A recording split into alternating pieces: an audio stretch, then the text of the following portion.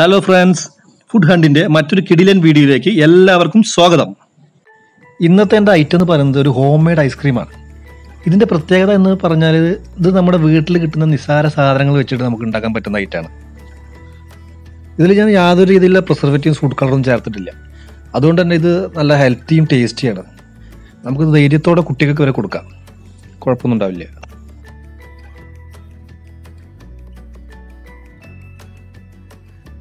വീഡിയോയിലേക്ക് കടക്കുന്നതിന് മുമ്പ് നിങ്ങൾ ഈ ചാനൽ ആദ്യമായിട്ട് കാണുകയാണെങ്കിൽ ഒന്ന് സബ്സ്ക്രൈബ് ചെയ്യണേ. കൂടുതലുള്ള ബെല്ലൈക്കണിൽ ഓൾ ഒന്ന് ക്ലിക്ക് ചെയ്തിട്ട് ഓക്കെ കൊടുക്കാം. ഞാൻ ഈ ഐസ്ക്രീം ഉണ്ടാക്കാൻ വേണ്ടി ഉപയോഗിച്ചിരിക്കുന്നത് 1/2 ലിറ്ററിൻ്റെ ഒരു പാക്കറ്റ് പാലാണ്.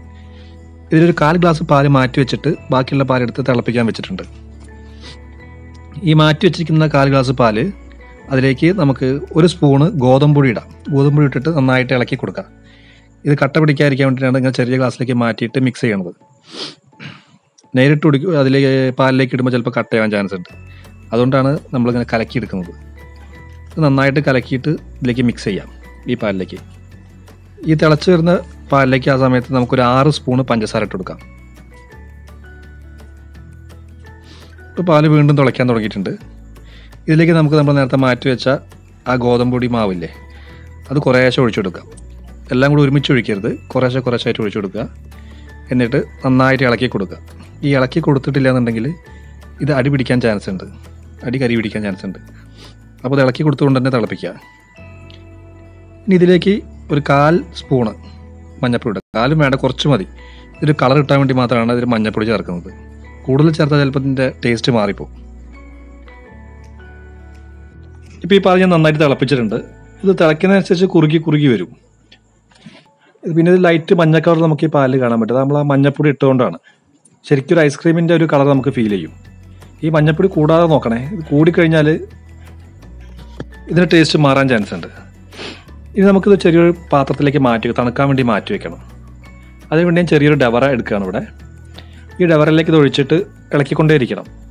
കാരണം ഇത് ഇളക്കാതെ വെച്ച് കഴിഞ്ഞാൽ ചിലപ്പോൾ അടി പിടിക്കും, അടിയിലേക്ക് ഊർന്നിറങ്ങും ഈ ഗോതമ്പൊടിയൊക്കെ. അപ്പോൾ അത് ഇളക്കിക്കൊണ്ടേയിരിക്കാം നമുക്ക്. ഇനി ഇതിലേക്ക് ഞാൻ ഫ്ലേവറിന് വേണ്ടിയിട്ട് വാനില എസൻസാണ് ചേർക്കാൻ പോകുന്നത്. ഒരു 4 ടേബിൾ സ്പൂണ് വാനില എസൻസ് ഞാൻ ചേർക്കുന്നുണ്ട്. നിങ്ങൾക്ക് വേണമെങ്കിൽ വാനില ഈ കുറച്ചുകൂടി നാച്ചുറൽ ആവണമെന്നുണ്ടെങ്കിൽ മാങ്ങയോ അല്ലെങ്കിൽ ചക്കയോ എന്തെങ്കിലും ജ്യൂസ് അടിച്ചിട്ട് ഇതിലേക്ക് ചേർത്താലും മതി. ഈ വാനില എസൻസിൽ എത്ര 30 രൂപ അങ്ങനെ വില ഉള്ളൂ. അപ്പോൾ അത് വളരെ കുറച്ചേ എടുത്തിട്ടുള്ളൂ, ഒരു മൂടി അത്രേ എടുത്തിട്ടുള്ളൂ ഞാനിവിടെ. ഇത് നമുക്കിതിലേക്ക് നന്നായിട്ട് ഇളക്കി കൊടുക്കാം. ഇതിൽ നന്നായിട്ട് തണുത്തതിന് ശേഷം നമുക്കൊന്ന് മിക്സിയിൽ ഒന്ന് അടിച്ചെടുക്കാം. ഇപ്പോൾ നമ്മൾ മിക്സിയിൽ അടിച്ചെടുത്തതിന് ശേഷമുള്ളതാണ്. അപ്പോൾ ഈ ഒരു പരുവായിട്ടുണ്ട്, നന്നായിട്ട് പതഞ്ഞു വന്നിട്ടുണ്ട്. ഇനി നമ്മളിത് ഫ്രീസറിൽ വെച്ചിട്ട് ഒന്ന് തണുപ്പിച്ചെടുക്കണം, കട്ടയൊക്കെ എടുക്കണം. അതുകൊണ്ട് നമ്മളിത് ഫ്രീസറിലേക്ക് മാറ്റാൻ പോവുകയാണ്. ഇപ്പോൾ ഫ്രീസറിന് പുറത്തേക്ക് എടുത്തിട്ടുണ്ട്. ഇപ്പോൾ കണ്ടതിൻ്റെ ഒരു പരുവ് അങ്ങനെ ആയിട്ടുണ്ടാവും, ഒന്ന് കട്ടയിട്ട് ഇങ്ങനെ ഈ രീതിയിലേക്കും. ഇത് നമുക്ക് ഒന്നും കൂടെ മിക്സിയുടെ ജാറിലിട്ട് അടിച്ചെടുക്കണം. അപ്പോൾ അതിന് വേണ്ടി ഞാൻ വീണ്ടും ജാറിലേക്ക് ഇടുകയാണ്. മുഴുവൻ ജാറിലേക്ക് ഇട്ടു, ഒന്നുകൂടെ വീണ്ടും അടിച്ചെടുക്കുകയാണ്.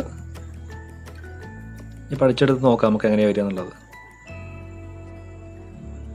ഇത് കണ്ട, ഇതിപ്പോൾ നല്ല ക്രീമി ആയിട്ട് പതഞ്ഞ് വന്നിട്ടുണ്ട്. നമുക്കിത് വീണ്ടും ആ പഴയ പാത്രത്തിലേക്ക് മാറ്റിയിട്ട് ഫ്രീസ് ചെയ്യാൻ വയ്ക്കാം.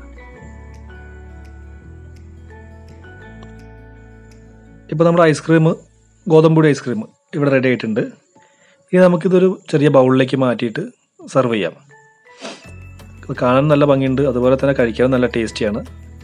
ഇതെല്ലാവരും ഒന്ന് വീട്ടിൽ ട്രൈ ചെയ്ത് നോക്കുക. എന്നിട്ട് എങ്ങനെയുണ്ടെന്നുള്ള അഭിപ്രായം കമൻറ്റ് ബോക്സിൽ ഇടുക. ഇഷ്ടമായിട്ടുണ്ടെങ്കിൽ ലൈക്ക് ചെയ്യുക, പിന്നെ നിങ്ങളുടെ കൂട്ടുകാർക്കൊക്കെ ഷെയർ ചെയ്യുക.